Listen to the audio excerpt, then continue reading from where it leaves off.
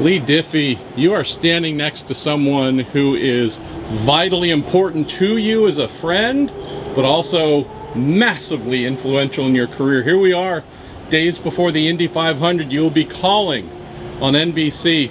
Who is the gentleman standing next to you? Well, this is a fellow Aussie as well. This is an old friend and colleague of mine, John Smales, and John has covered motorsport all around the world, but has never done the Indianapolis 500. This is his first one, but this is extra special for me because the two of us happened to be at the 24 Hours of Le Mans in 1999. I was a young guy just getting going on Australian television, and John said, listen, you can be a big fish in a small pond, or you can be the opposite. He said, I think you should be over here in Europe, in America, in the Northern Hemisphere. So this guy was the catalyst to get me out of Australia, so to speak. John, what did you see in him that none of us admittedly have still seen since, but there's the potential, but what did you see about our boy Diffey here? Timing was the answer to your question, Marshall. We were shooting a documentary at Le Mans. We were doing it as live.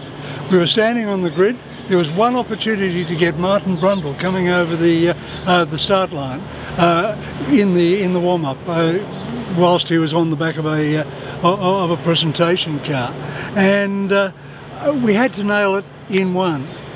Diffey was taking the lead. All he had to do was throw to me. All I had to do was turn to Martin Brundle, ask a question. Martin had to answer, go back to Leigh. We had to get it. Martin was never going to go back to do it again.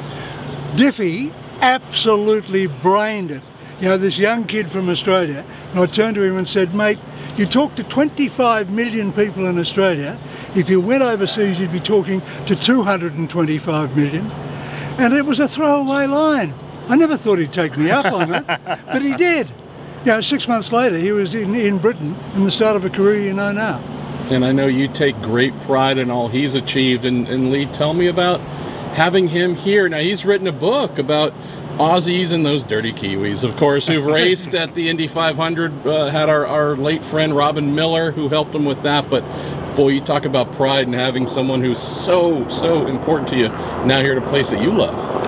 Well, I think that the next layer of important depth is for the fact that we could be here and we could both experience the Indy 500 together, but the fact that I'm working it and calling it, this is NBC Sports' 5th Indianapolis 500, and I've had various friends come from Australia, family. My mum came to the first one that I called, and so some really significant and important people to me. It's almost each and every year they come, but for John to be the one to give me that career nudge, and also that for him to say it and to instill that confidence in me to have a go, you know, and to have a crack.